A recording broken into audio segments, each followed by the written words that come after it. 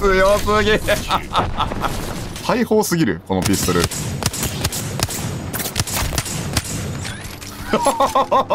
まあだがね頑張ってやっていきましょう。マイナス食らなければ全部勝ちなんですよ結局。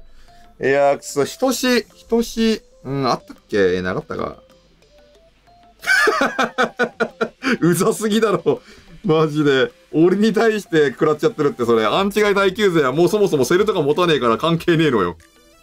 登録ありがとうございます。よしよし。今日でもあと1000は盛りたいな。頑張ろう。そうなんだよな。普通にやってる人からすると地獄っていうね。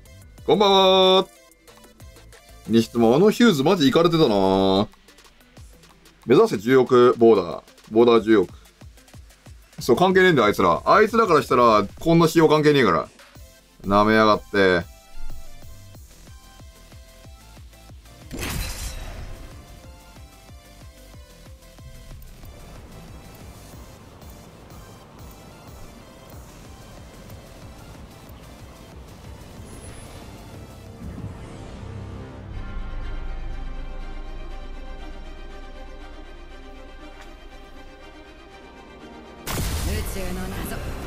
この時間帯ぐらいからちょっと盛りづらくなってくるからな。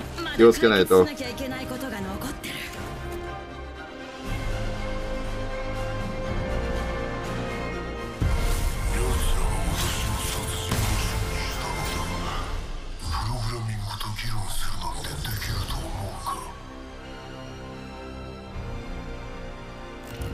今回のチャンピオンを紹介しま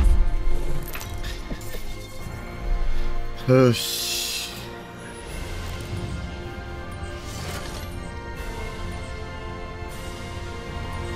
やだ、俺に邪魔さくれ。そうなんだよ。マジで強えよ、あいつら。壁越しにずっと打ってくるから。私の姿は分かるでしょ。それはある、実際。そう、味方が瞬時計しちゃっても全然漏れる、これだったら。このムーブいいぞ。味方に左右されない、一切。で、味方が強かったらチャンピオン取れるし、そのまんま。お、これ神ジャンプじゃね？敵いなくね？確かに。これ超強かったりすんのかな？全員ワンマがやべえな、そしたら。あっちへ行ってみよう。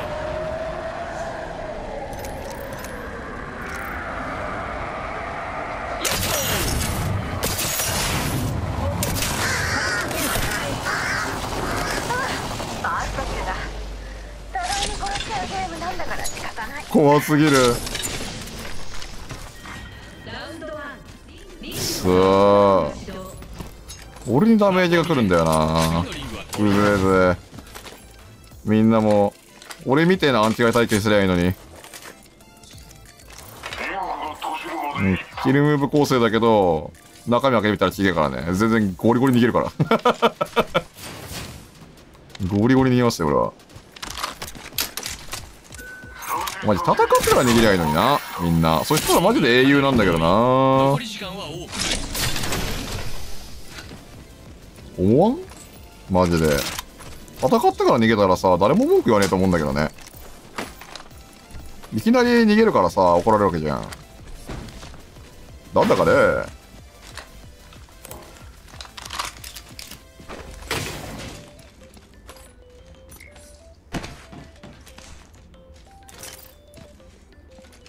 お、99じゃん、いいね。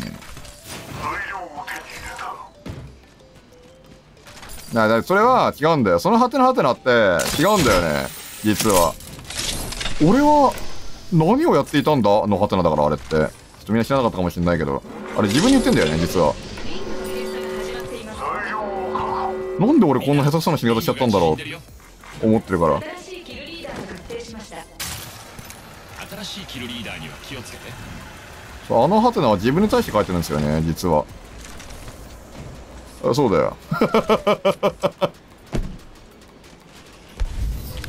そう、自分に対してハテナ書いてるから。え、俺何やってんの？グラップルをしよ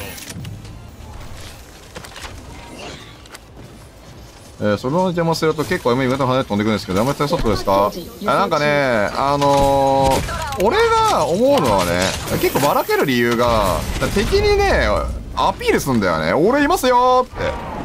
俺そっちかなーって思ってんだけど、違うのかな？こんばんは、ハボックは首です。首っていうか、つなぎです。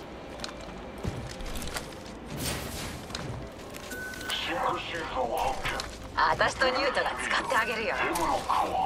うろく欲しいなー。あっちにケアパック。ジップラインで飛ぶ準備はいい？僕は OK だ。うん、自問自答。俺何やってたんだろうな。なんで俺こんな優しさなんだろう。拡張ライトマガジンがいる。まあそう見るとあれも可愛く見えてくるよ。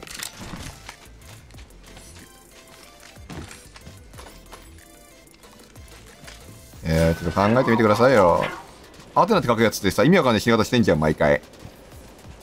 つまり、やっぱ自分に言ってるんですよね。ポップアップを探してる。スカルピアサーだ。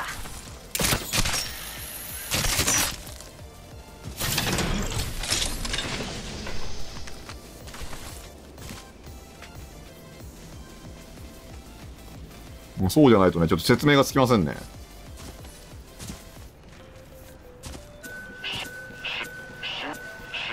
やば、セルめっちゃ刺すやん。そう、なんで俺死んだんだ。は、セルありすぎやろ。そう、記憶飛んでんだよ、あれ。だから、ハテナって書くんだよね。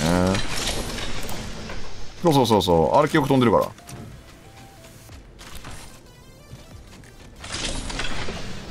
カバー来いよ。カバー来いよは、わからん。ちょっと、例えが思い浮かばない。セル全部拾うか。めちゃくちゃシールドセルだわ。かいですね。まあ私はこういうこと言ってるからね。そう、私に対して噛みついてくるやつはね、嫌われちゃうんですよ。まあ、噛みついてくる時点で嫌ってんのか。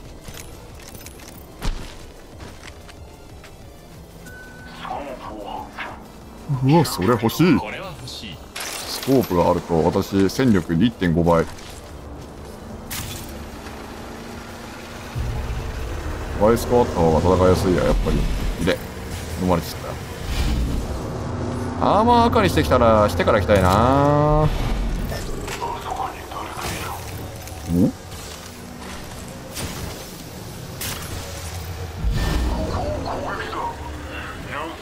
ほう。そう。私はたくさんの人に見られてしまっている。楽しい。最近は気分がいいぜ。こんばんは。モチベキープ。俺がモチベたいってことがいいね。モチベにしていきましょう。私を見てね。材料が手に入ったよ。今日バレルはあんまり見てない気がするな。バレルどこ行った？で、目描いたら行くわ。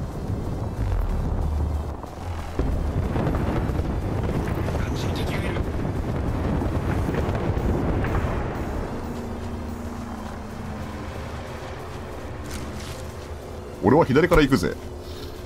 右から行ったら挟まれそう。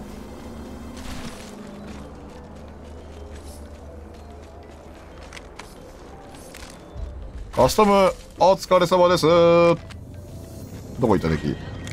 こんばんは。あっちにバカがいる。そこか。お、戦い始めたぞ。バカめ。俺たちが後ろにいるとも知らずによ。撃てます。これヒール割れたらこいつ殺すわ、俺。撃て！はーい！ブラックホールを放つよ。巻き込む。アーティスト、グレネードを投げた。グレネードを投げるよ。グレ。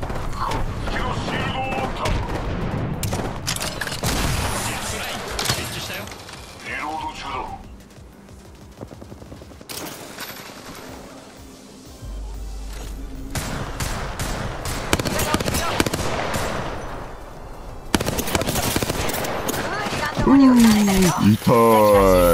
うーよー。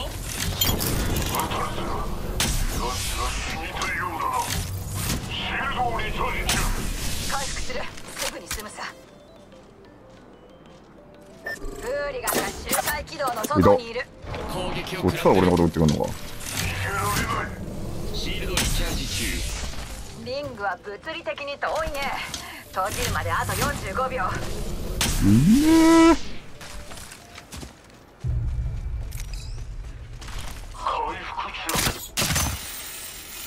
よいしょ。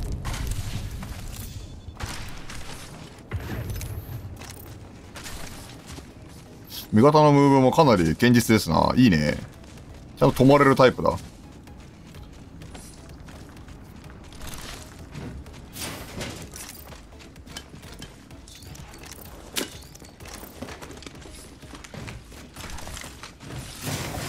バレルねえかな。白バレでもいいんだよな。マジでヘムロックってさ、バレルあるかないかで変わってくるからさ、本当に欲しいな。警告、リングの閉鎖が始まっています。ないかな。リングが縮んでる。最初はね、大丈夫かなって。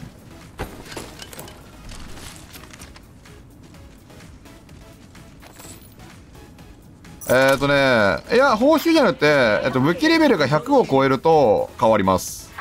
そう、試練とかじゃなくて、もう武器レベルが100超えたらこうなりますね。まあ、最初はそのためにハボックをね、レベル100にしたかったんですけど、ちょっと、救急のが強いことに気づいちゃって、やめるっていうね。そう、強い武器に気づいちゃった。あっちにケアパッケージ。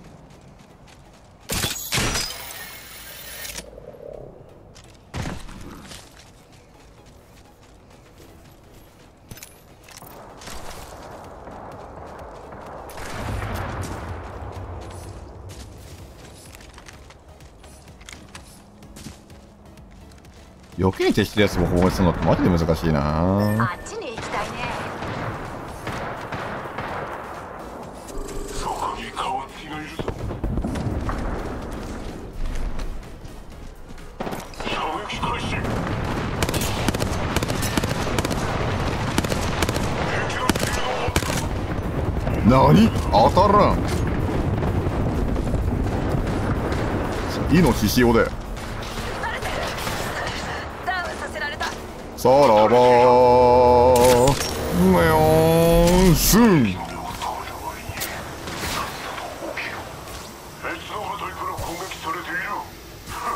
顔つき。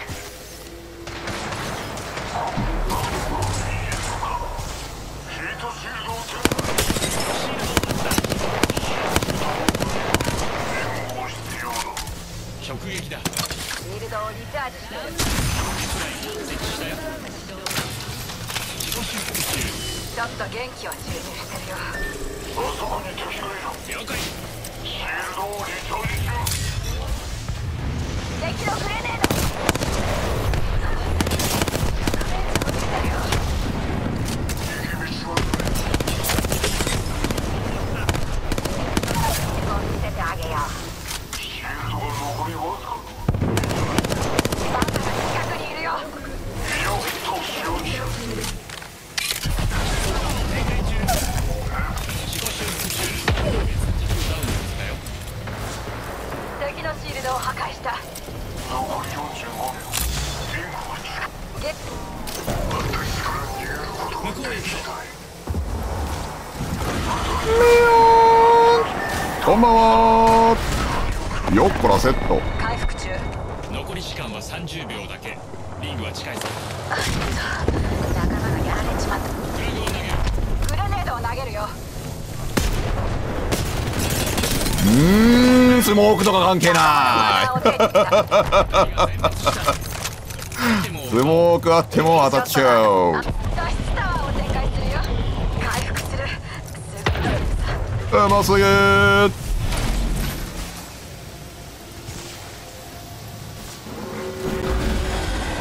関係ない。あ、いや、こっちか。リングが縮んでる。ケアパッケージ輸送中。こっちでいいか。飛んだはいいけど、そっちでいいのか。ケアパッケージが落ちてくる。味方の方に頑張ってと思う。まだバレてない気がする。うおー。バレてないグラップルを使うよ。すい。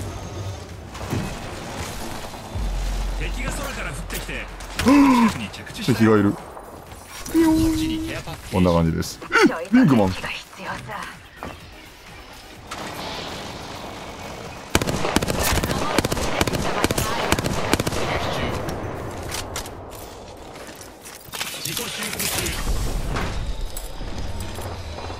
ウィングマンとか余計持っていいっすか？よか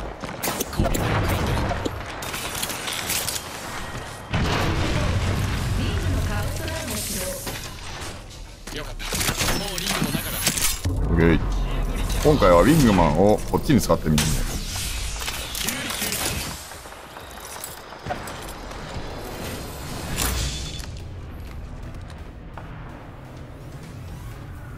今日は珍しくエムロットの方を捨てますね。おお。グ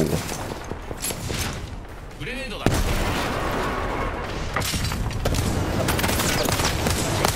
しに来たよ。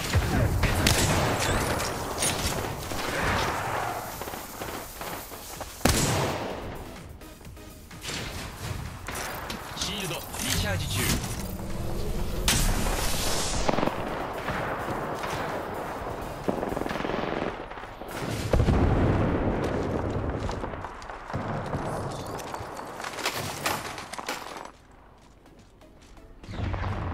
ウィングマン。シールドをリチャージ中。フェニックスキットを使うよ。シールドリチャージあっち進行中。に悪い子たちがいるね。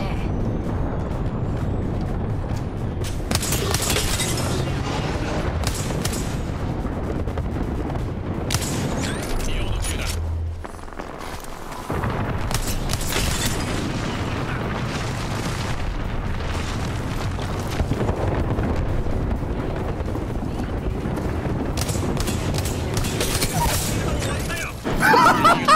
強すぎ。リロード中だ。なんだこの武器。ぶっ壊れやん。敵を倒した。リロード中。ウィングマンゲーじゃんかよ、これ。もう一生これだって撃ってるだけで相手下がってくるもんな。大砲すぎる、このピストル。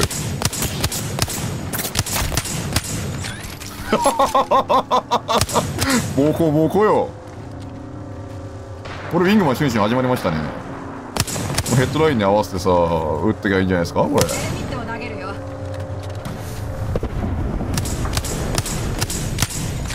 くそ、当たんない。さあ、ラウンド5、リングのカウントダウンが始動。どうすればいいですか？一人でも諦めない。あ、いや、一人でもおる。マジでそれしかねえ。残り1分。リングは遠くない。一人でもおる。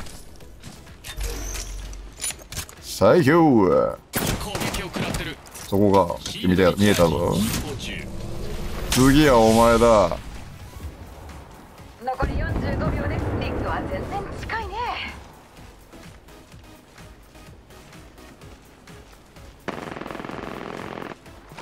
ピストルとは何ですか？こっちに軌道を変えた方が良さそうだよ。残り時間は30秒。リングは近い。ガンダムに撃たれてるよ。敵のシールドを割ったよ。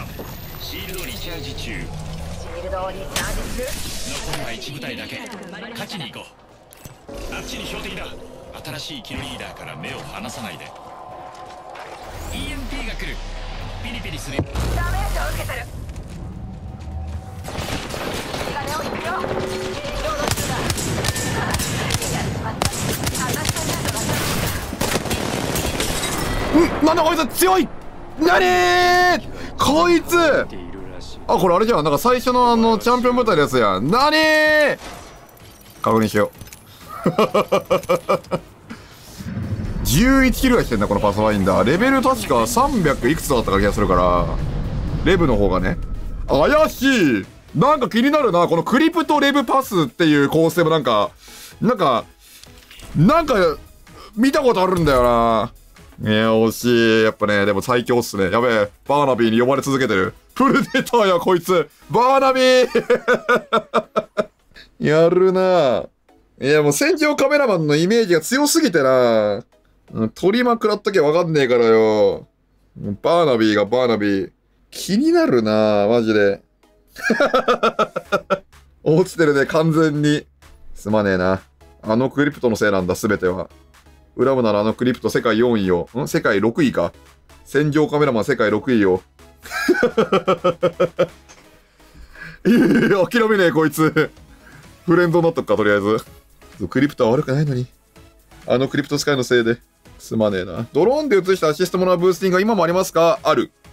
フレンドどんどん増えてく。やべえ。フレンドゲーだ。今日やばいよ。折れちまったのは、あのウィングマン見たらちょっとね、一番やばいのがね、ウィングマンがね、相手のウィングマンが左から飛んできたんだけど、俺の目の前のホライゾンとバンガロールが死んだんだよね。そう、あいつのウィングマンで、そう、射殺されたんだよ。それがちょっと怖いよね。簡単だね、確かに。で、今日さ、めちゃくちゃ漏れてんだけど、やべえ。やっぱウィングマンだ、ウィングマン。強えのはよ。今日クソ漏れてるぞ。やっぱ、このムーブが正解か。ウィングマンはマジで持っといた方がいいよ。本当に。本当に強いからね。かっこよすぎる。パスくん正確だ。正確じゃない、正解だわ。いやー、モリですね。素晴らしい。そこなんだよな。うん。すまん味方がマジで楽。いいね。練習しましょう。超強えよ。2000ぐらい漏れねえかな、今日。ワンチャンいけそう。いい37分だもん。うん。いいぞ、いいぞー。ちょっとこの後怖いのは、あいつらが増えてくるところなんで、それをちょっと警戒しつつかな。いいっすねー。ちょくちょく持っていきましょう。ウィングマン弾当てるのむずい。いやさ、自分が使わなかったら捨てるでいいね。